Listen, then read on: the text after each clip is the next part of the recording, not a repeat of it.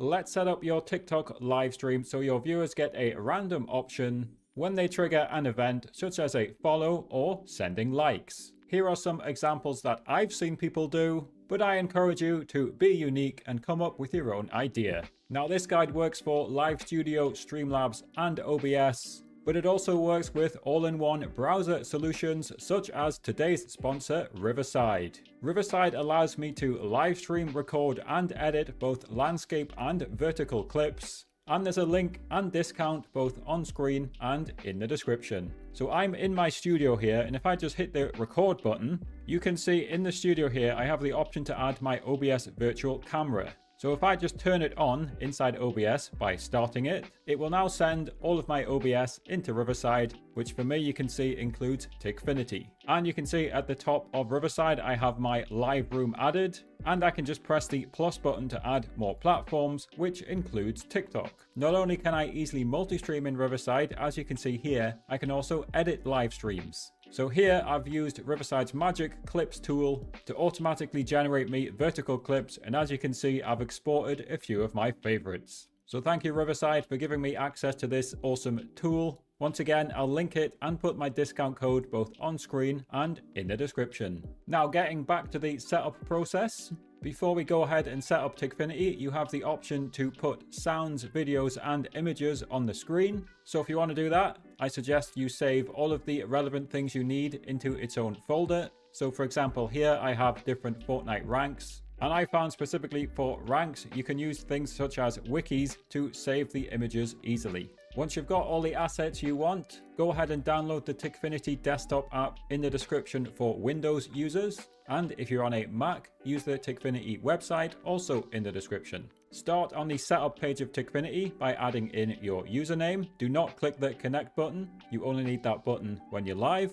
And click on TikTok login on the left and make sure you've logged in to TikTok. If I now click on TikFinity Pro, you'll find that if you've signed up for a new account with my link, you have a discount for it. And it gives you unlimited actions and events, which will help us for this video. So it's worth considering, but of course it's not required. Now let's do two examples. The first one is the Fortnite rank one that I mentioned earlier. So in this example, we're going to randomly pick a Fortnite rank when somebody follows you. So for all of these on TikFinity, we're going to click through to the actions and events page. So you're going to start by creating a new action, and effectively you want an action for each Fortnite rank. And you can see there's a lot of options here, but first I've just named the action for each rank. And of course, in our example, we're showing a picture of the rank. So I just clicked select file to choose the correct picture. But as you saw, I also put on the screen the name of the person. I said, thanks for following, and the rank. So you check the show alert user plus text box as well, and you just type your message into the box. Feel free to be more creative than me.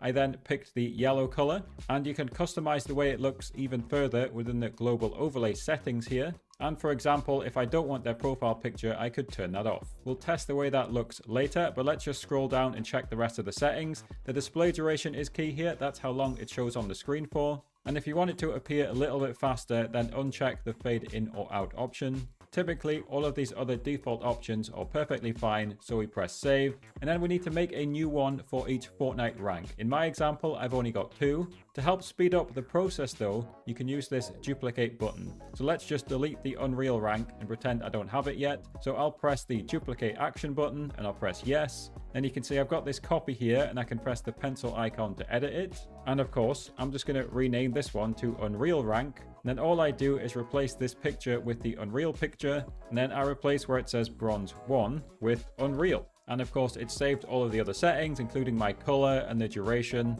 and any other setting that I've got. So I then press save, and you just repeat that, duplicating until you have all the ranks that you want. Now here's where the randomization kicks in. We click create new event, and everyone is able to trigger the event. In our example, it's triggered by a follow, and then underneath trigger one of these actions, we make sure it's under the random section here. So we leave the one above blank and click select, and then choose one of the actions and click again, choose the next one until you've got them all added to the list. So now if I save this, I've got a 50-50 chance in my example between Bronze 1 and Unreal. Of course, I would encourage you to add more ranks if you're going to use this example. We're not done yet though, of course. We need to now add it to Live Studio, OBS or Streamlabs. So make sure you scroll down underneath overlay screen settings, I've increased my max queue length a bit in case I get a lot of alerts, but just click on the screen 1 link to copy it, and then add it to your relevant software. So here inside TikTok Live Studio, I press add source on the left, and I choose the link option and press add, and I Ctrl V to paste it into the box. And crucially, we're going to use a custom resolution. So inside our alert, we need to fit both the text and the image within these boundaries. So typically I found I need to increase the height a little bit. So let's try 800 by 800 and press add. And you can see it says link on the left. Now, if I click on it, you can see the outline of it in both portrait and landscape. And of course, Live Studio being Live Studio has added it in the wrong dimensions, but it's got the correct aspect ratio. So of course, we now need to drag the corners to resize it. And in my example, I'll make it quite big and I'll put it in the middle of the screen in landscape. And I'll click link on the left again. And again, that's not the right dimensions. So I'll just make it a bit bigger and I'll put it in the middle of the screen again for our example. And I'm now going to rename it. So I'm going to right click rename, and I'll name it TikFinity Screen 1 and press enter. And I'll do the same on landscape as well and press enter. That's just so we're not confused. And I've shrunk TikFinity down a bit because now it's time to test that it works properly. So there's 2 ways to test it. You could just press these play icons, but it's better yet to scroll down and simulate a follow. So if I press simulate and move it out the way, you can see it's put the text and the image. And what it's actually showing me there is I need a bit more height. So let's click on the settings of the link and let's change the height here to 1000 instead of 800 because my image is quite big. And let's resize it a little bit. I might have to shrink it down and resize it a little bit. And I'll do the same on the portrait one. And then basically just keep testing and playing around until you're happy with it. That looks a lot better now. I might also just shrink the image down using something like Photoshop or Canva. But for the purposes of our test, that is working fine. Let me just quickly show you OBS. So in OBS, you just press the plus button and choose browser. And then you paste it into the box. And once again, change the height to something like 1000 or whatever height fits what you've got. Shut down source when not visible and press OK. And you'll see you've got it on the screen here and you can drag it around. And likewise, if you're using the vertical canvas instead, press the plus button, choose the browser option. And you can either add it in if it's already there or press new. And you just double click it to edit it, the same as in landscape mode. All right, let's run through a second example where I guess the age of the viewer when they send 100 likes. So once again, if you're going to put any assets on the screen like videos, pictures or audio, make sure you prepare those into a folder. In this example, we're just putting text on the screen, and I'll optionally show you how to also add in text to speech as well. So once again, we're on the actions and events page, and you basically make a new action for each age you want to put on the screen. So I've picked some random ages here. Let's look at how to do it. You press create new action and you put the age at the top. So I've put age 18 in this one, and you check show alert user plus text. And I've put thanks for 100 likes, then I've guessed their age. Once again, I've set a color, and you can change some of the other text settings and overlay settings in these global overlay settings. And of course, you can play around with that after you've tested it. And if you also want text to speech to read out loud, then you check that box. And basically what I would do is just Control C, Control V into this box. But I also need username. So I'm going to copy the username, including the brackets, and I'll choose a voice. And now the voice is going to read out loud. For example, Harry, thanks for 100 likes. You are 18 years old. Of course, you can test that as well. Again, in this example, I'll keep it more simple, so I'll uncheck it. But the viewers might like the text to speech. We'll scroll down and set a duration. I recommend a relatively low one, such as 4 seconds. All of these other default options are fine, so press save. And once again, use the duplicate option. And again, when you duplicate, all you have to do is change the name of the action and just change the number here. And all of the other options will be saved. So that just saves you a lot of time, especially when making a lot of actions. So of course, now we need a new event. So press create new event. And this time, instead of a follow, it is sending likes. Of course, you can choose any of these options, for example, a share or a sub. But I've chosen sending likes taps, and I've changed the number of likes to 100. And once again, we ignore this option and choose the random option. And we just click into the box to choose all of the actions we've created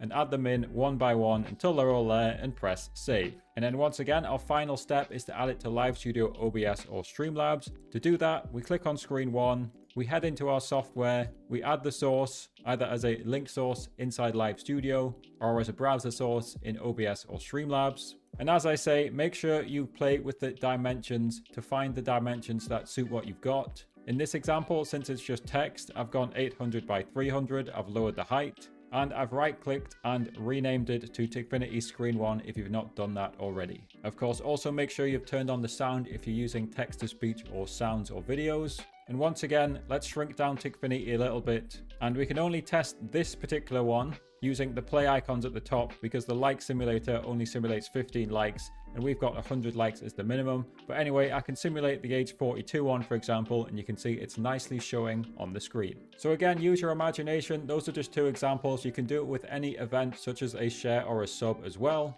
And if you prefer to use OBS or Streamlabs, then you want a stream key and you can watch this video to learn how to get one for free.